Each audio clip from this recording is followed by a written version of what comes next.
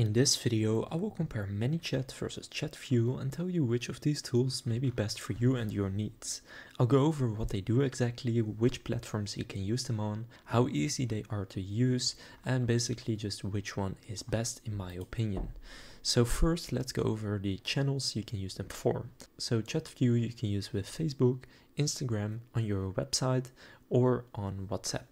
Now your website will be a button that leads them to Messenger, which is Facebook. So it's mainly Facebook, WhatsApp, and Instagram. Now Manychat on the other hand does offer more. Here you do see those same ones, so Instagram, WhatsApp, and Messenger, but it actually also works with SMS and email. Now in terms of ease of use, they are both fairly easy to use and they both implement AI. Now in terms of pricing, Chatfuel depends on what you want. So you have Facebook and Instagram and WhatsApp. So if you want to use both, then you need to have two separate subscriptions. For example, if you only want Facebook and Instagram, it starts at $19.99 per month for 1,000 conversations. Now if you have 10,000, for example, then it's $89.99. If you have 100,000, then it is $624. So it really depends. Now you do already have all of these features, so you have DM, click to ads, posts, stories. You can integrate with JSON API, Zapier, Stripe, ChatGPT, and Google Sheets. And they also have an enterprise plan with a personal account manager, bot building services, and bulk pricing. Now for WhatsApp, it also depends. For example, if you have 500 conversations per month, it's $34.49.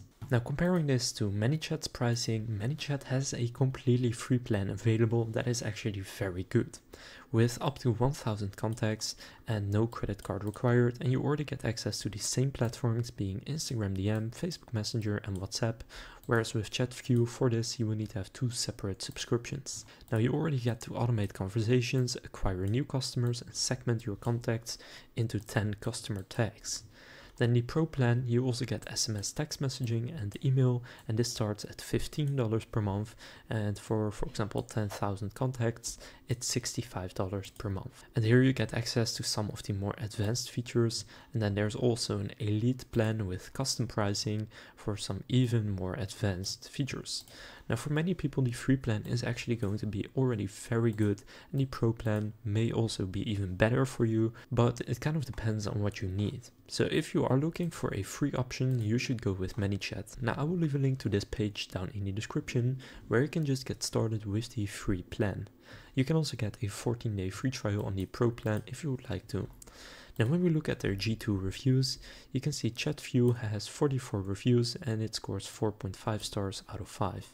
Now Manychat, you can already see it right here, has 146 reviews and it scores 4.6 stars out of 5. So Manychat scores a little bit better, but it isn't a huge difference. So when should you use Chatfuel and when should you use Manychat? In my opinion, Chatfuel is better for post-purchase, so to enhance customer loyalty and retention and to optimize post-purchase engagement. For these two, I would use Chatfuel. So you can do stuff like order tracking, returns and refunds, and complaints. For these two right here, if you want to do that, I would go with Chatfuel, so that's mainly for e-commerce.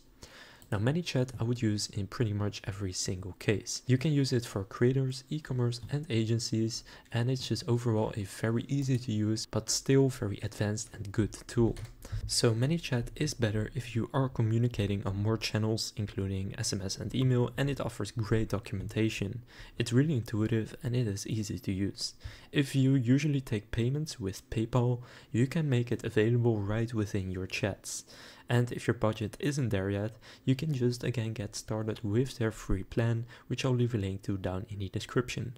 Now Chatfuel is better if you need to handle more open responses, or even if you want to offer a full AI chat experience to your users. If you are unsure of what to build, it has more templates compared to Manychat to give you a quick start. And if you value having all the features always at your disposal, the pricing structure doesn't lock you out of anything important, instead charging on an active conversation basis. Although Manychat's Pro plan also has pretty much all of its features in there. So if this video helped you make a decision, please consider leaving a like and subscribing to my channel. And again, if you want to get started with Manychat, I'll leave a link to this page where you can just get started with their free plan or Pro plan, or even Elite if you would like to. And with that being said, I will see you in the next video.